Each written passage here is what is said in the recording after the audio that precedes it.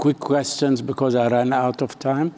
First question is, now in the American elections, we have probabilities. Yes. Either it's Biden and Trump, or Biden and somebody else, not Trump, or no Biden and no Trump, and circumstances or fate get us two different people representing a Republican or Democrats.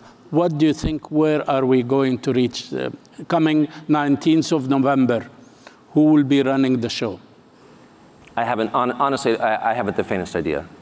But I think there's volatility ahead in our political sphere. I mean, clearly there is, because... I like you when you said, I don't have an idea. You have this courage to say that you don't know.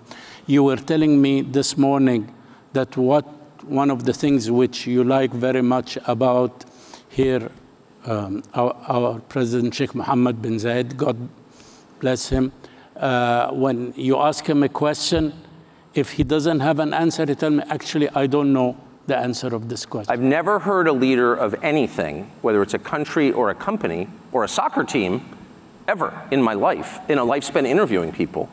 I've never heard a single one of them say, you know, I don't know the answer. It's very complicated. I haven't figured it out. I've never heard anybody say that.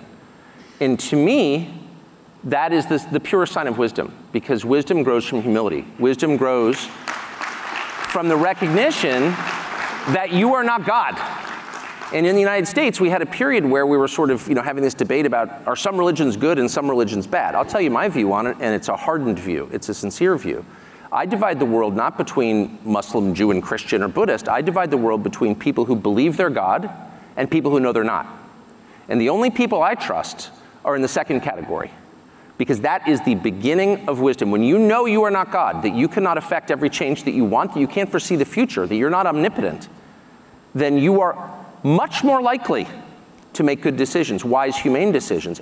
By contrast, when you believe you have the power to shape the world and other people, as we were hearing this morning through biohacking, when you think you can create a better human being through technology, you're very dangerous, because you don't understand your own limits.